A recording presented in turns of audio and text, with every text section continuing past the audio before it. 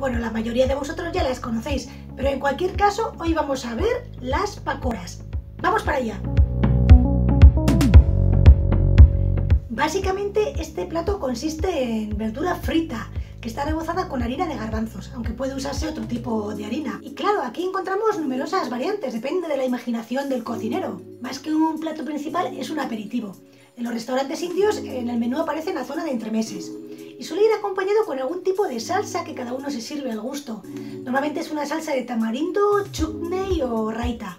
Así que en los restaurantes indios podemos encontrar palak pakora, que es hecho con espinacas, paneer pakora, que es pakora hecho con queso fresco, piyaz pakora, que está hecho con cebolla. Esta es muy popular. De hecho, ello mismo recibe otro nombre, que es bujía. Y puedes encontrar pakoras de coliflor, de patatas, de tomate e incluso de pollo. A la harina se le pueden añadir ciertas especias y es aquí donde cada cocinero ofrece su toque especial. Bueno, pues tendríamos la harina, le añadimos huevo, bicarbonato. En vez de bicarbonato puedes usar cerveza.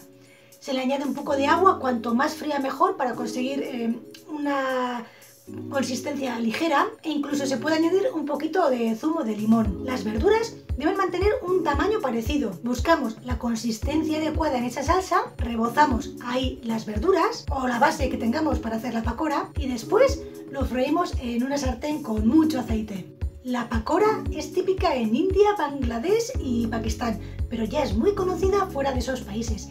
De hecho, en restaurantes de comida rápida de Occidente ya ofrecen las pakoras. La población vegetariana está en aumento y productos como este están ganando popularidad. Cada vez más se ofrecen pakoras como acompañante de los platos principales, en vez de usar patatas fritas o verdura cocida sin más.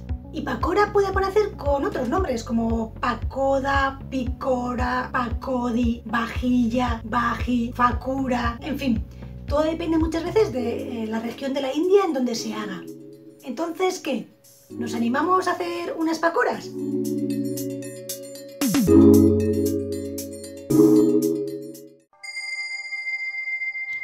Una receta no tiene alma, pero un plato puede llegar a tenerla dependiendo de cómo lo cocines.